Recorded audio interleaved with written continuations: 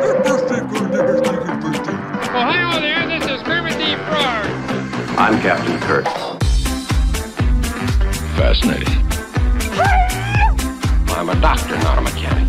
Thank you, love you. Mwah. Most illogical. Aye, sir. Well, that was different. Yep, lousy, but different. Places, please, and here we go. Welcome, ladies, gentlemen, bears, Megans, and things, to episode 88 of the MuppeTrek Podcast. I'm Jarman. And I'm Steve. We're here to compare, contrast, and confer our two favorite franchises about them tired. What are those, Jarman? They are the Muppets and Star Trek. And we do one-to-one reviews of the Muppet Show and Star Trek, the animated series. Not Spark Trek, but Star Trek. And this week, we have special Muppet Show guest Anne Murray and animated series episode, The Magicks of Megas-Tu. Say that 3 times fast. I think I would have gotten that wrong even if I wasn't so tired. It's a ridiculous title. It's weird. And Magicks with That's a CK. Right.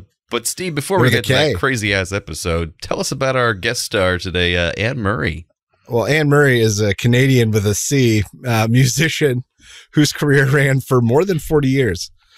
She was the first female Canadian singer to reach #1 on the U.S. charts, and she is a 4-time Grammy Award winner. Mm-hmm. But what does our audience know her from?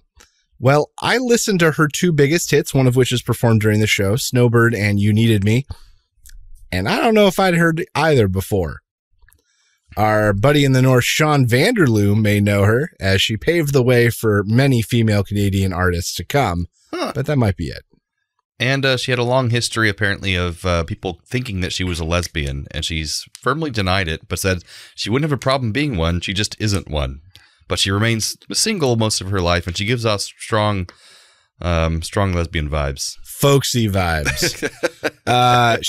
And fun factor, she did do her own voice in a 2013 episode of Family Guy, where Stewie falls in love with her music and then seeks her out. How strange. But he immediately falls out of infatuation with her when he finds out that she doesn't write her own songs. That's funny. But what the hell is she up to this week on the Muppet Show? Well, backstage, there's like a loose subplot of Scooters on a skateboard. Mm-hmm. We do get a nice moment of Zoot going to Anne's dressing room and looking for his saxophone, and him and Anne get a backstage performance of Walk Right Back. It's a lovely number with the rest of the Electric Mayhem eventually joining in. But that's really all there is of a backstage plot this week. Yeah. On stage, Kermit introduces Anne Murray, but tells the audience they have a surprise opening performance. We get Piggy and some hogs riding hogs, motorcycles, and they sing I Get Around. And this is truly one of the most technically impressive and considered one of the ultimate musical numbers in Muppet Show history. Oh, I didn't know that. That's here in the Anne Murray episode. Huh. Anne Murray hits the stage and sings Snowbird. It's lovely with fluttering birds that sing, and then a kind of foppish bird comes out. A dodo is telling her she's got to leave the woods because they're going to bulldoze them. We then get a Muppet News flash. Muppet Labs has invented exploding paper, and then his paper explodes. Kermit then sends us to Coosbane with a trudging alien creature who is narrating his actions and emotions, harassed by some sort of other speedy creature. This devolves into them beating each other senseless and then coming to a truce. Pacify, pacify. It's actually really creative and good. Kermit introduces Milton Miller and his Farmyard Philharmonic. We get a farmer with pig, sheep, and duck. They sing, Is This the Old Sow? Each of the animals calls out as he hits them with the pitchfork. It's mildly reminiscent of the Muppephone. Yeah. He hits the pig one too many times, and the biker pigs come out and gang up on him and presumably beat him to death. Next up is Muppet Sports with Louis Kazagger, and they are in Scotland to cover international bagpipe eating, but the bagpipe fights back and shoots at them. Somewhere, this is sort of strange, somewhere in here is a missing song. Yes, I noticed that with the wiki as well. Beauregard sings a song called Dancing on the Ceiling, which ran into some rights issues due to a totally different song of the same name by Lionel Richie. This is not that song, but somehow the rights are tied up in the name use. So it's omitted, even though it's not the same song at all. So I thought it was weird. Disney sometimes omits the UK song, but then they didn't omit that this time, but omitted that song. So that makes more sense. I think if they had omitted that and this, it would have been way too short of an episode. Yeah, for sure. It is a sweet number. Beauregard is in bed, and a Muppet ghost girl dances on the ceiling above him. Anne hits the stage for a closing number. Everything old is new again. She is joined by a slew of Muppets on skateboards who drift and twirl behind her throughout the song, crashing into each other and generally causing mayhem. Kermit thanks Anne Murray one last time and thanks Kermit, who falls off his skateboard and into a French horn. And that is what we call the Muppet Show. That's right. So, Jarman, what did you think of this week's episode of the Muppet Show with guest Anne Murray? Well, it starts off with me knowing nothing about Anne Murray, and then the dreaded thing happens that we've seen in like 4 other episodes that have also sucked. Is that some random blonde lady does a slow song while walking outside with birds. Yeah. It's happened like 3 or 4 times. Pioneered by Florence Henderson in season 1 she with, I think, butterflies in that one. Yeah, butterflies. There we go. She opened the door for other mediocre blonde hosts. I swear to God, it's happened at least 2 other times, too. But anyways, I was like, oh no, not another terrible episode. But it got better. It definitely did. And I think Anne Murray she was perfectly passable. I think her voice really saves. I think she's a beautiful voice. It's very nice to listen to. But she's kind of just low energy. Didn't really do a lot for me. And she wasn't doing any characters or anything like that. She was fine with the Muppets, but just kind of just like there, you know, she was pleasant. She was all right.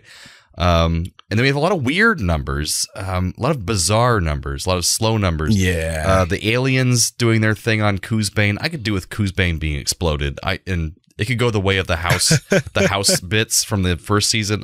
I could deal with it not being around anymore. I liked the concept though. Like for Coosbane, I liked that they were like saying what they were feeling and kind of narrating, so it wasn't just noises. That's true. That's the difference from the other Coosbane ones where they have no words. Yeah. Yeah. So I thought that as a concept was fun. It was almost like a Mammoth play. And then like the whole the farmyard trio, I thought was gonna be kind of just like, what the hell am I watching? But then they kind of made the joke at themselves at the end. But he's like, why aren't you guys singing along? And then someone says, because it's a dumb song. And I was like, that's great. That's what I was thinking. And someone in the audience says it. So that's hilarious. So it actually saved itself because that was really funny. I laughed out loud at that part. And then he gets beaten to death. Well, yeah, that's what happens a lot in the shows. People being beaten. Presumably dead. Presumably dead, that guy. And I wrote my notes. Anne Murray is that really classy aunt that you had as a kid, but she never married or had kids. She just had her roommate Cheryl for her whole life. And they owned cats together. Yes, it's just her roommate. But yeah, so all that kind of feedback, it just kind of like became kind of a medium episode for me. The whole hog number didn't stand out too much for me because it just seemed like an excuse. They made a whole skit around, we have these small motorcycles, we have to use them. I don't know. That's why I was surprised when you said it's a big standout number because, yeah, technically it was hard, but it's just like, this is not very exciting. It's just, I feel like they really want to shoehorn in these small motorcycles they found. I don't know.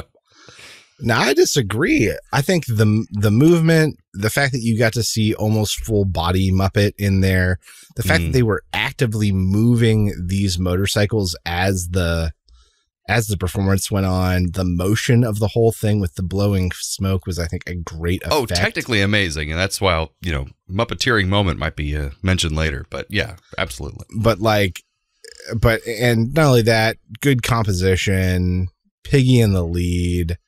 So, I mean, I kind of disagree with you on this one in that I think that for me, that's like the standout. Like that's, if anything, I was like, I imagined this in a better episode. Well, that's fair. One thing that did stand out for me is I feel like it's been a long time since Piggy's had her own number. Like, that's true. There's been less Piggy this season. Yeah, exactly. So that was kind of, it stood out. Oh yeah, she hasn't had a number in a while, so good for her. And we got kind of 2 lesser regular bits that I feel like we're seeing less and less, which is Muppet News Flash. We got a Muppet News Flash. Flash. And we got Muppet Sports, Wild World of Muppet Sports. I'm starting to Louis feel Gonzaga. that Muppet Sports is becoming my favorite segment over Veterinarian's Hospital.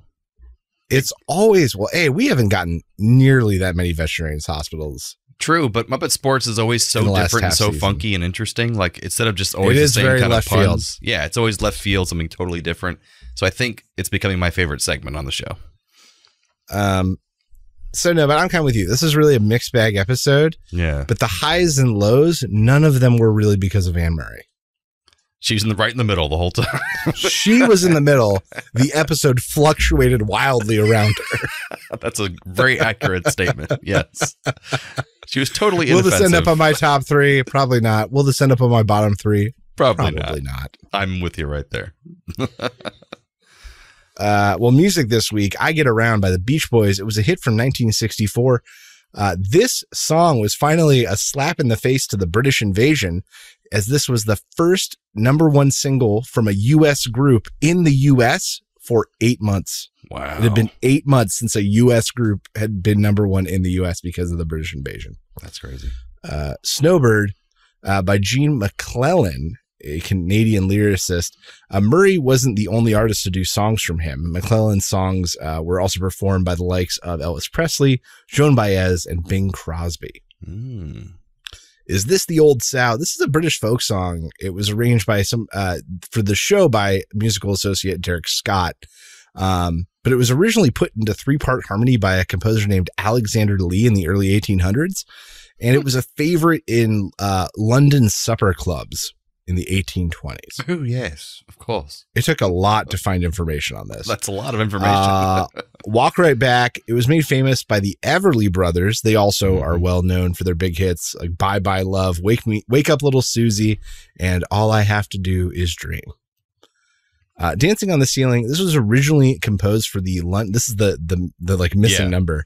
It was originally composed for the London musical Evergreen in the 1930s.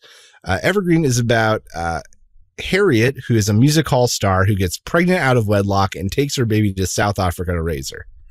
Years later, the child comes back to London and tries to get into the music business. A promoter recognizes her, a guy named Tommy, and tries to pass her off as her mother returned.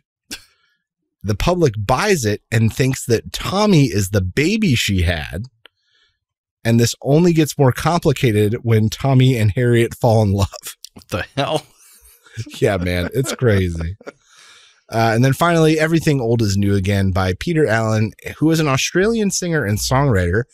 And his song Arthur's Theme, better known as Best That You Can Do, actually won an Oscar. The guy who wrote that song for Arthur's Theme. Well, there you go. So, Jarman, what did you think was the best Muppeteering moment this week? Even though I wasn't that excited by it, I still definitely recognize the technical acumen that was required for that motorcycle sequence. So, yeah, that was definitely my best Muppeteering moment. I loved all the Muppets on the skateboards. Oh, really? In the final number. Just that, because you see the Muppets always put a lot of effort into moving like they're walking. And having that pace and moving places. So to see them moving like so seamlessly and so fluidly was like kind of a nice pace and really helped me to imagine that they were actually on roller skates because it's so unnatural to see them do that. For us to see that. Yeah, that's true. Yeah. That's a good point. So, Jarman, what happened on this week's episode of Star Trek, the Animated Series? Oh, boy. So we have the Magicks of Megas-Tu. So the Enterprise is on a mission to explore the center of the galaxy, but really they should be saying universe, where supposedly the Big Bang would still be happening and matter would still be being created, which isn't really scientifically accurate anymore, but that's fine. We'll wave a hand for that. When they arrive, they're caught in some kind of energy vortex, and they escape by going to the center of it, or the calm in the eye of the storm, as it were. And all the ship's systems then go down, including life support. But just before they're about to pass out from the lack of oxygen, a weird satyr guy appears with killer abs and pecs. They're amazing. He has 0% body fat. And he has a huge smile on his face, and he gives them their life support back. He then takes Spock, Kirk, and Bones down to his planet immediately, like he transports them, which he says is called Megas-Tu. Not the number 2, but TU. And that is really, it's in a different parallel universe, but here magic is real. And suddenly, this guy's name is Lucian, he tells them. And suddenly he freaks out and sends them back to the Enterprise and tells them to try to be cool and not to get discovered. So they're all confused. They don't know what the hell's going on. So while they're waiting for him to come back because they can't go anywhere, their ship only has life support, the crew begins to figure out that they can now do magic as well.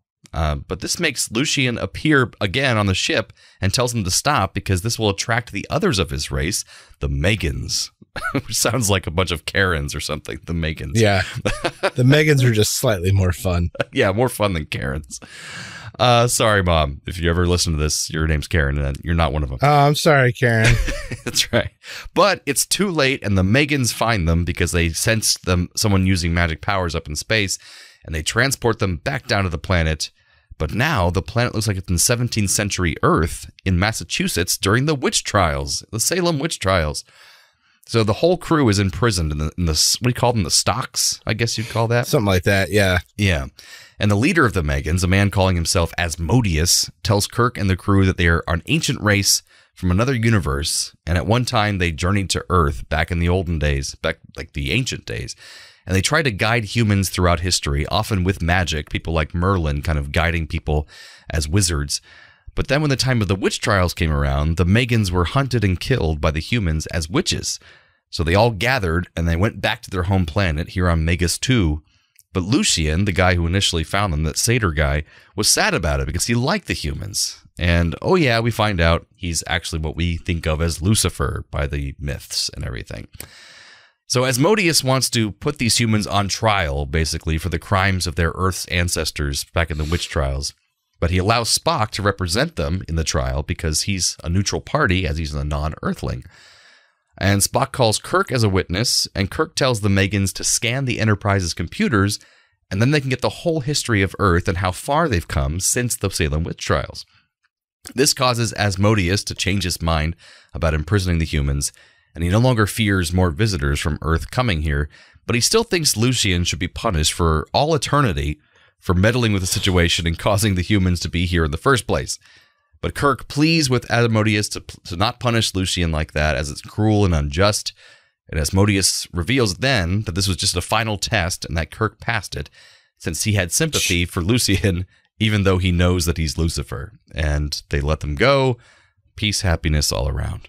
So Steve, what do you think of this episode?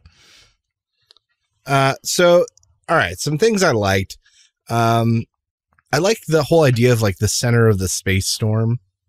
Like, we have to push through, Captain. It was a good driving force, and it like helped logic out why the hell they were going to do this plan. I mean, like, I put this in the positive thing of like, where the hell did this satyr come from? I love it. And why the fuck is this guy so yoked? Yeah, exactly. Like he was like the Incredible Hulk. This guy. He wasn't that big, so that there was dark, deep lines of muscles. Like they just every muscle that could exist existed, yeah. And then maybe some extras. Exactly. I like the idea of them, of the Megans, helping early humans. I thought that was an interesting angle to take. And then I thought the development further that then they were tried as witches was really fitting. Like, it felt good and it felt like a good reveal as the audience. Makes sense. And then once again, fun. Just in the same way in Star Trek, the original series, it was always fun to like see the crew go to a completely jarring time. The same rules applied here to see the crew suddenly in old Salem. Yeah. That's true. Dislikes. A lot of the worlds we've seen, and this is maybe for the overall series, a lot of the worlds we've seen feature really similar features and no hard lines on the buildings, odd like moon-shaped building shapes, and the same color palette. And I understand they have budget stuff, but like you can really feel that the same artist did all of these. Yeah. And not necessarily like in a good way. The more of this show I'm seeing. I know they wanted bright colors, but yeah, there's a lot of that, the same kind of bright colors. That's true. This is something that always got to me sort of in original series as well. But this one where they literally chalk it up to space magic. Like, it doesn't come down to a scientific thing or a piece of tech. It's like, it's just space magic. the whole like good alien, bad alien kind of like alliance portion confused the shit out of me. What do you mean? Like, because it took them too long to get to like why this guy's helping them, why the others don't want to help them, why he betrayed the other, like why he's exiled. That just took too long, in my opinion, to establish. And so I was like, wait, which aliens are we supposed to like? Are we supposed to like any of them? And then once again, my final, it's weird. Just in the end, it was space magic. That's my final note. Space magic. Space magic. But at least they say that's one of the universe where, you know, that I looked it up. Sense. Stocks were when the board went across the feet or like the ankles. Oh. The pillory is the one that was around the neck and the hands. So they were in the pillory. Yes. So our audience can picture it if they hadn't already seen the episode. There we go. Yeah, for me, I thought it was like a kind of a high-minded, high-concept episode, which was cool, but it would have been more powerful if we hadn't already seen so many all-powerful races on Star Trek that have claimed to visit Earth long ago and kind of guided or changed history, like the Who Mourns for Adonais and the Methuselah episode and all this stuff. It's like, this has happened a few times before. Like, how do these people not run into each other while they're all at Earth in these ancient times? Like, my thought also, just because, like, you have throughout Star Trek all of these conquering factions or evil military leaders, like Khan and the Klingons and the Romulans, and like the more I'm seeing these like crazy characters, I'm like, how the fuck is anyone worried about them? And how is not every alien race making an alliance to like hunt down these ultra powerful beings that could literally destroy all of them? Yeah, or at least make defenses against them for sure. Like that should be the next generation, is every single race coming together to go back and destroy and deal with all these super powerful beings that were introduced week after fucking week on the original series. I just want to avoid all of them if this is possible. All right, Romulans, you in? We're going to go wipe out the Horda. The Horde. Like, yeah. Horde is not all powerful. Horde is nice and sweet. Pain. But I liked Lucian. He was a lot of fun. Played by Jimmy Doohan. He does like all the voices on these shows. He did one, and then there was another voice in this episode that I could tell was George Takei. Oh, it was when they come up in the view screen of the other aliens. That was definitely George Takei. Unmistakable. Yeah, it was definitely him. But I liked the fact that also this is cool that a show from this time in like the late 70s was able to give the devil as a sympathetic character and also show that he's not based off anything real in the Bible, but he's an alien. I was like, that's pretty cool. Like that they actually could do that back then on a kid's show, technically. But yeah, the whole Salem witch trial thing was cool. And also just solid middle upper episode for me. It was fun. It was silly. It was entertaining. I don't know. What do you think is your final kind of judgment? This one is not my favorite so far. It just took them kind of too long. And I think I disliked really the fact that the crew didn't solve any problem. They were like literally on the precipice of failing and being imprisoned and like condemned as evil. And they're like, look at our computer. Like that was the problem solving this episode. They got lucky. That's pretty much all that happened. They got lucky this episode. If they had been like, what's a computer? Then the episode would be over and they'd be dead. So that's true. So in that regard, it just didn't feel like they did anything to warrant them getting out of this situation. I didn't think about that. That's very true. Oh my God. That's funny. So because of that, this is a terrible, but it's probably gonna, once again, just being a middling episode. So 2 middling episodes tonight. But we have some cool trivia for this. Larry Brody is a writer who originally sent his script in for the 3rd season of the original series of Star Trek, this script, but it was not like this final version, but something similar story-wise. But the producer, Fred Freiberger, rejected this script so it would have been on live action, which would have been interesting. But 3 years later, he pitched it again to Gene Roddenberry for the animated series, and Roddenberry loved the idea and his script. But according to Brody, the writer, Roddenberry rewrote the entire script, like we now know that he does. I feel like that's coming up over and over again, right? And Brody did not realize this until the episode aired on television. He's like, he rewrote the entire thing. So yeah, that happens a lot with Gene Roddenberry, apparently. that is the real theme of Star Trek. Gene will rewrite your Roddenberry getting his fingerprints on as many things as possible. Absolutely. In the original script, the crew met God, but NBC rejected any reference to God.